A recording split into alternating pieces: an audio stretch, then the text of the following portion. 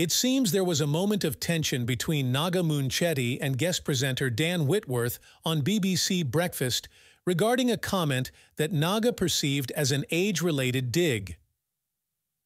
During a discussion about the national living wage and national minimum wage increases, Dan made a remark that triggered Naga's response.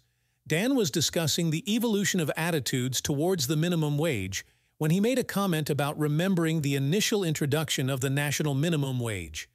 Naga interrupted with a sarcastic remark, implying that Dan's comment might have been an age-related dig.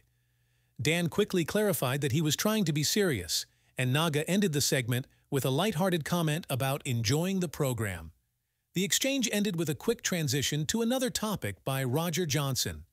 These kinds of on-air moments, though uncomfortable, are not uncommon in live television broadcasts. They often add a human element to the program and can be a source of entertainment for viewers.